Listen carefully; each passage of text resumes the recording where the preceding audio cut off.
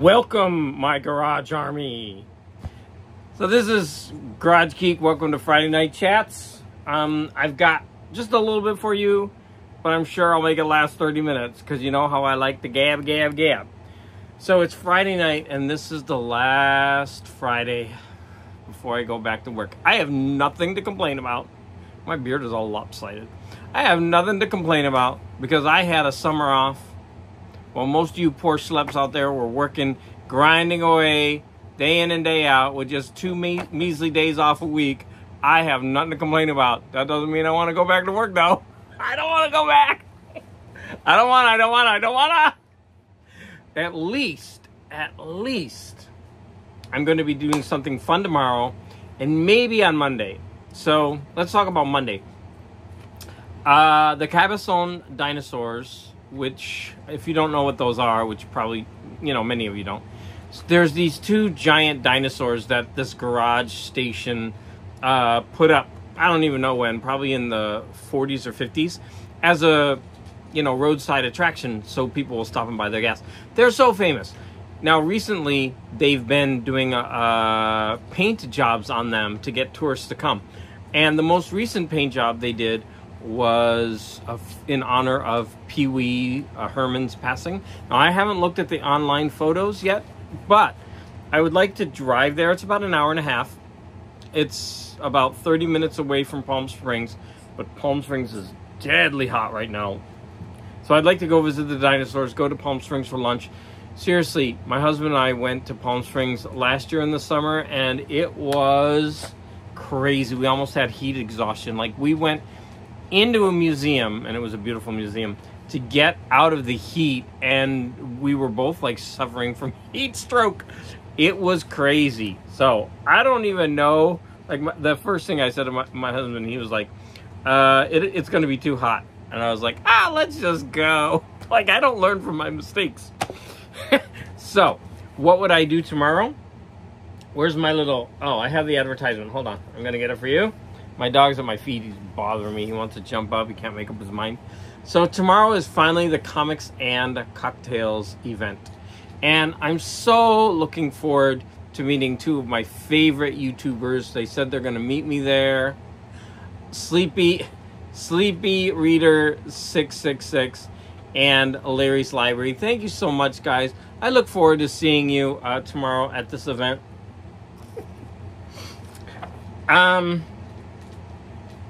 So, let's move on. I really don't have a lot to talk about. So, let me go to the small things and work my way up. I want to talk about the cramps again. So, come on, jump. So, oh God, you need kisses right now. You threw me off. I don't know. Now I don't know what I'm saying, and this is kind of live. Vinyl Richie turned me onto the cramps. And I listened to their album. I really liked it. He told me about a concert venue in an insane asylum or a mental institute. Sorry. And I watched it. It's really good. And then, I guess because I was watching the Cramp stuff, a concert came up in my feed. And I'm going to have to show this in the video. Because the lead singer of the Cramps, he's wearing these pants that are so low. And he's super skinny, right? I mean, he's got a nice body. He pulls it off. But what he does with the microphone is very lewd, and those pants. And one of the comments someone wrote at the bottom, I have so much anxiety about his pants right now. And when I read that, it just encapsulated the video. It's hysterical. But I wish I knew the name. I want to cover this in the video, actually, to put a clip and then put the link to it. But if you know the concert I'm talking about, or maybe you can scroll through and you'll see that comment. I think they pin it as the top one. Great video, though. Wow, is that guy a performer? And the funniest thing, there's a female guitar player, and she's just nonchalantly strumming the guitar. She looks over at him a few times in disdain and just keeps playing. Like, ugh, how'd I get saddled with this guy? And she just keeps playing. It's really funny. All right, I lost my place and with my list. Thank you, Angel. Do you want to come back up? Hurry up. No? All right. I'm going to talk about some things that I've been listening to. And so No Solution made a response video, and I actually went ahead and watched one of his earliest videos, and he made a whole bunch of recommendations. And since he made the video for me, I went ahead and made a playlist of all the music in the video, and I've been listening to it the last 3 days, but it's a lot of music. There's a lot of Marillion. It's like so much Marillion, and I'm like, but I'm listening to it, and I'm quite enjoying it. But like I said, it's a lot. And then This Is Music made me a response video today, and there's a lot of music in that. So what I hope to do is, since it's a response to me, that I eventually will watch that video again and make a playlist and listen to the music in that. I'm just going through This Is Music's right now. But in between, or in addition to that, excuse me, I'm going to show you some of the CDs I've been listening to. So I had this on rotation. So this is Tim Buckley's first 2 albums, self-titled Tim Buckley, and then this one is called Goodbye and Hello. I like this series because they have the record covers for both inside. So the art and everything is nice on this. Now I'm going to say that I struggle with this one. I like it a lot, I always have, but I don't love it.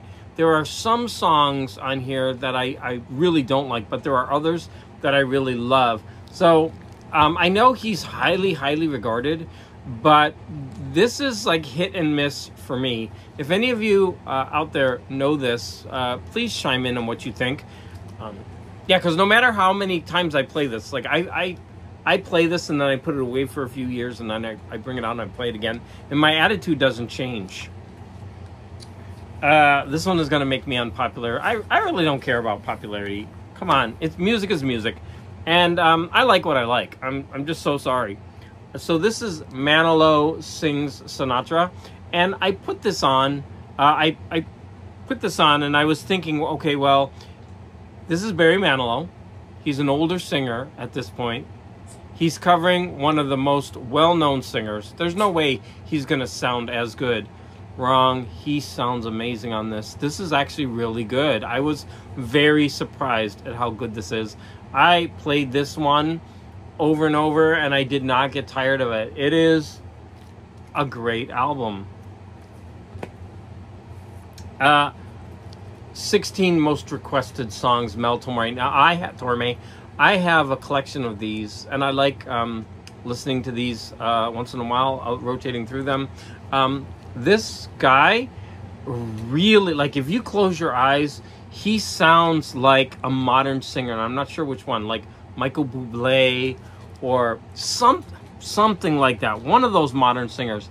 But wow, does he sound smooth. He's a really good singer.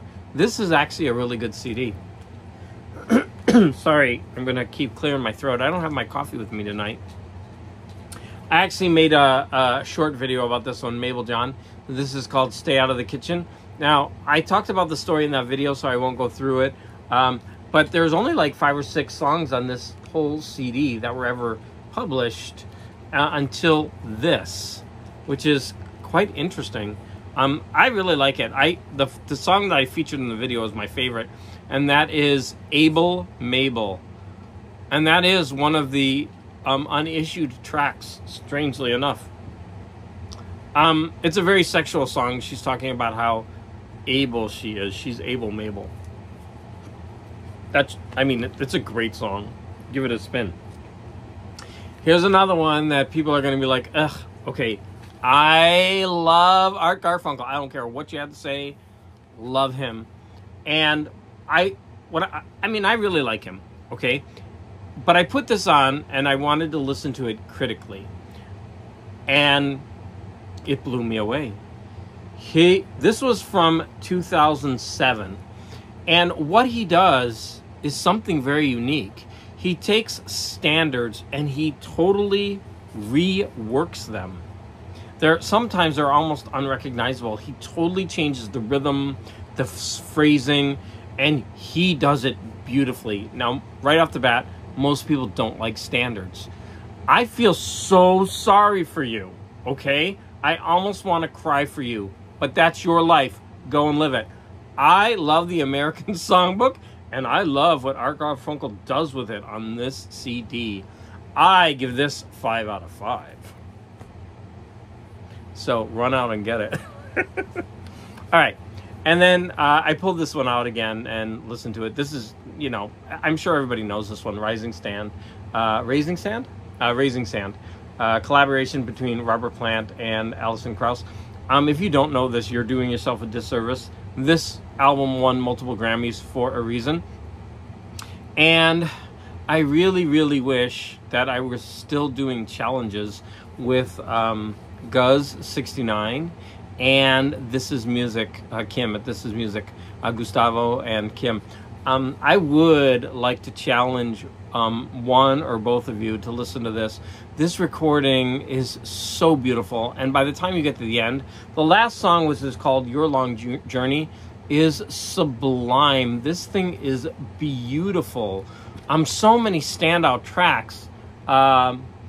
Killing the Blues, Polly Come Home, Gone, Gone, Gone, Please Read the Letter. I mean, I could just keep going on and on.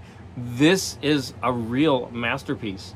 So, Guz 69, if you're watching. Kim, This Is Music, if you're watching. Challenge me. Give me one of your death metal albums. I'll happily listen to it if you want to do one of these challenges. I haven't done a challenge in so long that this would be a really good one to do it with. And Kim or Gustavo, if you already know this, let me know in the comments what you think, please. Okay, books.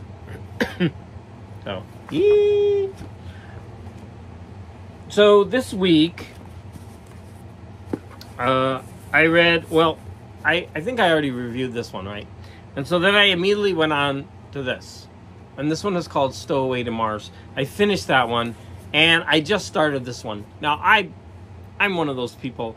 I bought these for the cover art. I have 5 of these editions so far. And science fiction classic, beautiful cover art, gotta buy it. That's the kind of crazy consumer I am. I shouldn't be Gigi, I should be CC. So this one I was highly regarded. Garage Geek, I have to say I'm Garage Geek. Garage Geek loved this book, although I would understand why a lot of people wouldn't. This one, on the other hand, I'm gonna have to say no. Now this one was written in the 60s. And this one was written in the 30s. And you could tell this was like the beginning of his career. This is John Wyndham, by the way. And while it's a really interesting and fascinating book, it is a book of its time. He actually wrote it under a pen name. He didn't release it under his own. It's very pulpy. It's very sexist.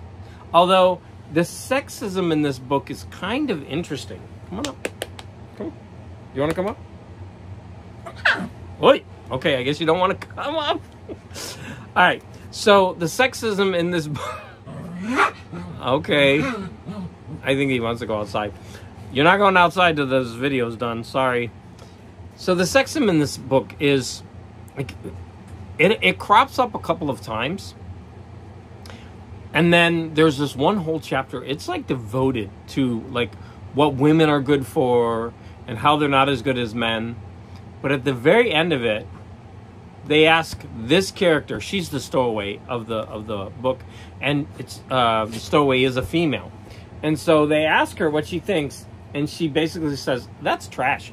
And it's interesting because it seems like the author was catering to a male audience, but also showing a male audience what he really thinks of all that. So I'm wondering about that. And another thing about this book is, it's based on the... Okay, Angel, can you stop? Thank you. I'm never going to get through this. The whole beginning of the book is about this swashbuckler, kind of like a John Carter, Warlord or Mars figure. Is like Buck Rogers, where you got this male lead who's like adventurous, you know, doing all these things. And then when we get this character, it shifts. She becomes the lead. So she actually is almost a female lead in this adventure story. And I think that was very bold of this author to do. Kind of subverted the feminist idea. So whereas this book is really, really bad when it comes to its treatment of women, in other ways it's kind of ahead of its time, I think.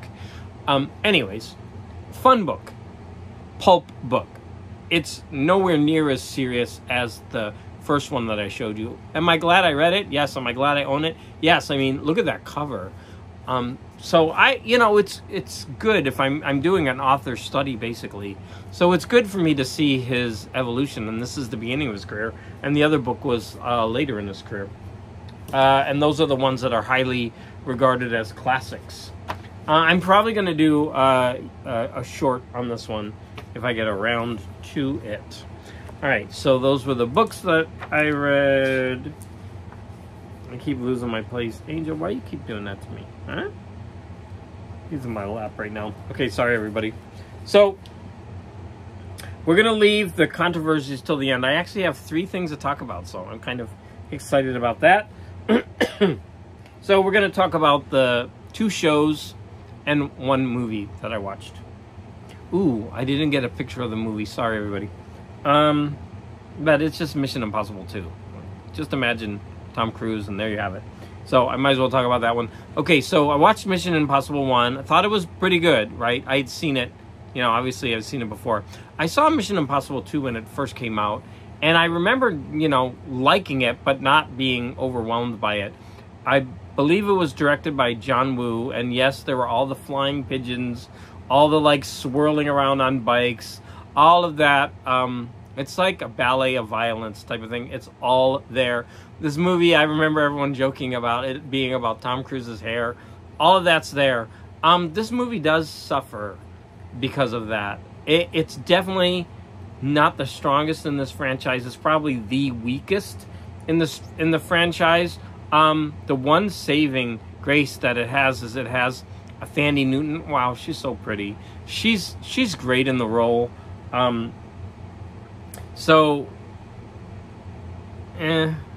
Yeah, Mission Impossible 2, I would say 2.5 to 3 stars. Definitely skippable Mission Impossible. And the thing is that I already know that this series goes on to absolute greatness. So I'm just watching them in order. But that was the only one I got to this week. I finished Secret Invasion on Disney, which is the Marvel show, and I reviewed it before when I was halfway through saying I thought it was just kind of boring, and I ended it with going, it was just a little bit better, but in my opinion, Marvel shows, that's got to be one of the worst. It's bad. Yeah, I don't know what to say. It wasn't worth watching. I mean, it is if you're a fan and you want to, keep up with the Marvel lore and all that stuff. But otherwise, it's a very skippable show. However, there's a show on, I believe it's Apple TV, called Invasion. And I had started watching that show, and I went ahead and finished it last night. I believe there are 9 or 10 episodes. This one is very character-driven. And I don't mind that if it's done well. It's got a disparate group of characters. You're interested in them. It takes place in different parts of the world. Yeah, it involves, an international cast. You start to like the characters and become involved with them. They give you a hint of the aliens. The last, couple of episodes, they're a lot more. So it's basically an on-the-road kind of trying to survive an apocalypse type show. But then, like I said, the last 2 episodes, you get a lot more of alien interactions. And it ends in such a way that I would definitely be interested in seeing season 2. And I believe that it's going to be released near the end of August. So I finished it right in time. Would I recommend this show for everyone? No, because it's too slow for most people. Most people wouldn't have the tolerance for it. I mean, it's a show about aliens, and you don't even really see aliens until the 6th or 7th episode. You get a hint of them early. Yeah, it's basically, like I said, an apocalyptic on the road type show. that's done very well, character driven. And it was interesting that both shows had invasion in the title. What did controversy? No, not controversy. Coincidence. Okay, so I have three. It's 20 minutes. Okay, I've got 3 controversies to go over with you. Fun stuff, fun stuff. All right. The first one has to do with the comic book community.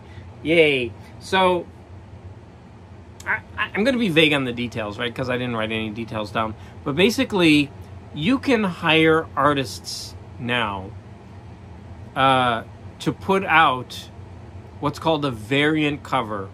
And you can, every company that does it differently. So Marvel does it differently than DC does it differently from Image. Now, for example, Image, you talk directly with the artists or the people who made the comic. Marvel or DC, I think you deal with the company. I didn't get into all that. But basically, Gabriele Dell'Otto is a very famous, well-known comic book artist, and his art is beautiful. I have at least 5 comics with his artwork on it, and they're great. So an independent person from a comic shop paid Gabriele Dell'Otto for an art piece that would go on his variant cover. And then he displayed the cover, and he was putting them, I think, in grab bags, and people were bidding on them. And then, it was, supposedly driving the price up because it was an original piece of art, a beautiful piece of art. And it was the whole point. He was investing in this, to build his shop and his channel. Well, I guess there was this huge backlash because it wasn't an original piece of art. The art was actually used in Europe on a trading card, which I actually really like those trading cards.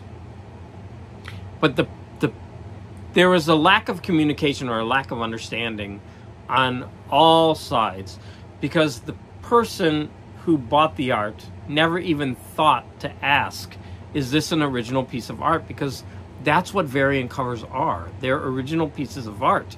He wouldn't think to ask that. And then the people who sell the art, they think, well, it's for a different audience, a different medium, and it doesn't really count. It was a trading card in Europe versus a comic store in the United States. But the thing is, they didn't sell an original piece of art. They sold a used piece of art. And there was a huge controversy because of this, this guy basically sold a product that, how would you say, misrepresented the product he was selling. He didn't do it intentionally. But imagine, he's invested all this money in it and all this time, and then, people aren't going to be happy with that. I'm sure you see what I'm saying. So it was unfortunate, but that's kind of this weird loophole in this whole variant covers thing. And that actually brings me to the idea of variant covers. There's too many. Every comic can sometimes, and I'm not joking you, there can be 40 or 50 variant covers for one issue. That's staggeringly impossible to collect. And I don't know why the comic book community is putting up with this. There should be 2 covers. There should be 1 main cover and 1 variant cover, and that should be it. And use those other ones for other issues. It's just I don't know, some people probably wouldn't agree with that, but it's just really driving the comic market into the stratosphere. You can like this person, he has a comic book cover that basically nobody can own except a select few. And I don't know. I don't think they should put those as variant covers. They should find a new way to deal with that, like some kind of just variant art or something. I don't know. To me, it's just it's making the comic book market crazy, insane. But I would say that because I'm not a person who wants to spend a lot of money on comic books, even though I really, really support the hobby. There was a video put out by Jason Aldean, country singer, And the song is called Try That in a Small Town. And I guess the ladies on The View went ballistic, calling it racist. And it created this huge controversy because Jason Aldean is suing them. The song, if you listen to the lyrics, the song is very in your face. It's one of those confrontational songs. They show images in the video of crime, and I think they made a mistake. I think they included an image of a crime being or happening at a Black Lives Matter rally, or just footage of a Black Lives Matter rally. And that's what set everybody off, because now they're saying that the lyrics are specifically racist toward black people. Like, we don't want you black people in our town. We want you, don't even come to our town and try that, because you know what will happen. Like, and it's just bringing up all these feelings of, you know, the bad history that has happened in my country. So it's a very interesting topic. If you go ahead and listen to the words, there's nothing racist about it, but there's this undertone. And there's this undertone, like, if anybody said to you, come and try to do that where I live or in my town, I mean, there's definitely an undertone of violence, and I would also say racism. But is this song, can you label this song racist? I don't think you can. But it's, if you've been following this controversy, it's pretty interesting. If you know about this, please, you know, chime in the comments. I'd be interested to know where you fall on that. And the last thing that I'm going to close with is one of my favorite singers, Sinead O'Connor, died. I've been listening to her music throughout the week. I absolutely love her. Saw her in concert so many times. I've said it many times. My #1 favorite female singing artist. My favorite male artist is going to be Chris Isaac. Those are my favorites. But she died, unfortunately. There's a lot of kind of mystique around her death. What happened? She does have a history of mental illness. But the controversy is that Morrissey came out and he gave his opinions on the media. And he slammed the media, saying, oh, you're all calling her your darling right now. How she was a feminist icon and how she was a trailblazer. But where were you when she was alive and when she needed you? And it's a very powerful statement, because Sinead O'Connor, and I'm going to swear, they treated her like shit, especially Americans. And, ooh, I'm starting to get riled up. I need to calm down. I love Sinead so much. I'm so sorry. I loved her so much. She had problems. She did. And she suffered for her art. Anyways, thank you, Morrissey. I love what you had to say. It's very controversial, because he's basically saying the media's worthless. And they just jump on the next bandwagon. They treated her horribly throughout her entire career. They dismissed her. Where was the publicity when she needed another album promoted, when she needed sales, right? And so I actually applaud Morrissey, and I'm still, I mean, Sinead O'Connor, I didn't know her, right? But it's this weird thing where you develop a relationship with someone that you consider an icon, and it's not exactly loss, but you have developed this, not personal feelings, but you develop this sense, you know, with an artist, and then, you know, when they die, you feel for it. It's just, okay, I'm rambling. So I just want to say thank you, Morrissey. I really appreciate your comments. I know Morrissey's going to be watching this, right? It needed to be said. I'm sure you're not the first one to say it, but you're absolutely right. I feel shame when I remember, I was around for this, what Americans did to her and how they celebrated, I don't even like to say his name. That stupid, can't touch this, MC Hammer. Jesus, I had no respect for him, sending her tickets. And then I've mentioned this before. I absolutely love Joe Pesci. But when he said that Sinead O'Connor needed a slap, and he said that live on Saturday Night Live, catering to all those ultra male, just religious, nasty, I lost so much respect for him. And actually, like I said, I really like Joe Pesci. I love his movies. I love what he did with his career. But man, I hope he repented that sometime. If anybody knows that, he needed to, because he was wrong. And then what happened later, she was absolutely right with what was going on. So shame on you, Joe Pesci. Joe Pesci. Did I get his name right? There was another guy named Joe Pesci, right? I don't know. I'm kind of riled up. You know who I mean. The actor in Goodfellas and My Cousin Vinny. I love My Cousin Vinny. I love his co-star even more. She's amazing. So I just... I'm going on too long about Sinead. I think her death kind of affected me more than I would like to let on. But anyways, I'm going to stop there. I went over 30 minutes. I never thought I'd get to 20 with this video. So there you go. It was Angel's fault. He's at my feet right now because he jumped up and he threw me off. So I want to thank everyone for the support. Your comments are absolutely welcome. And I'll see you again next week after I've had a week of work.